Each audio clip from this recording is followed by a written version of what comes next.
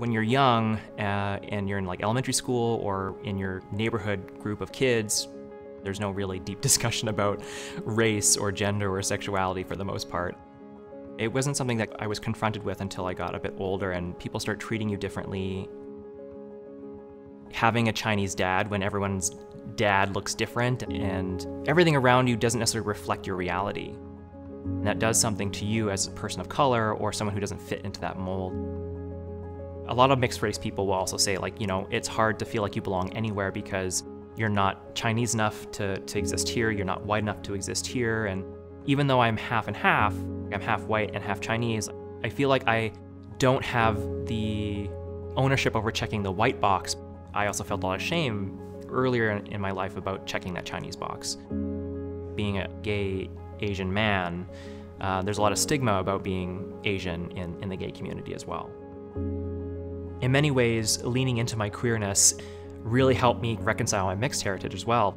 No one gets to set what my identities are. That is my experience. It's my lived reality.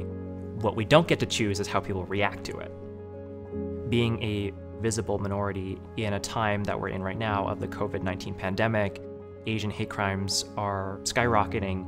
You can be the best model minority you can be, and what model means in this sense is like how close to white can you get. It doesn't matter at the end of the day when someone wants to do hateful things to you. Queer joy is central to a lot of the activism that I've done in my work. We're typically inundated with these messages that when you're gay or trans, your life will be hard. The counterbalance to that is queer joy, and you see that in a lot of new media, especially more independent media done by queer and trans artists. The power of that positive influence is about creating that mental picture of possibility. What would it be like to be your full self, to be seen and to be accepted and to succeed as a whole human being? The more you know yourself, the more you're able to advocate for your community as well.